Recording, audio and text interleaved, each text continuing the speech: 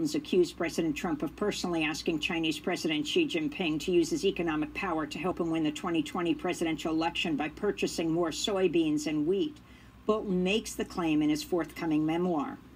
The Justice Department sued Bolton in an attempt to block publication of the book, but copies have already been obtained by journalists. Bolton's book comes just months after he declined to testify during President Trump's impeachment trial. In the book, he faults Democrats for focusing on Trump's dealings with Ukraine, saying Trump was willing to halt criminal investigations for, quote, dictators he liked, citing China and Turkey as two examples. Bolton also writes Trump privately called for the execution of journalists who do not reveal their sources, reportedly saying, quote, these people should be executed, they're scumbags, unquote.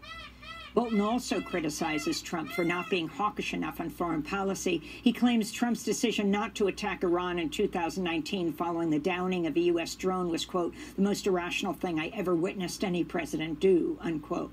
John Bolton, who strongly advocated for the U.S. to overthrow the Venezuelan government, claims in the book that Trump said invading Venezuela would be, quote, cool, and that it was, quote, really part of the United States, unquote.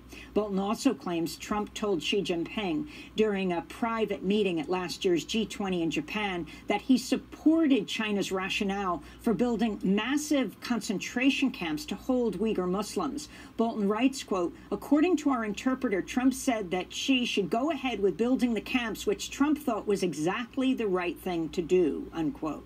The report made headlines Wednesday, on the same day President Trump signed the Uyghur Human Rights Policy Act that imposes sanctions on Chinese officials involved in the detention program. House Democrats have launched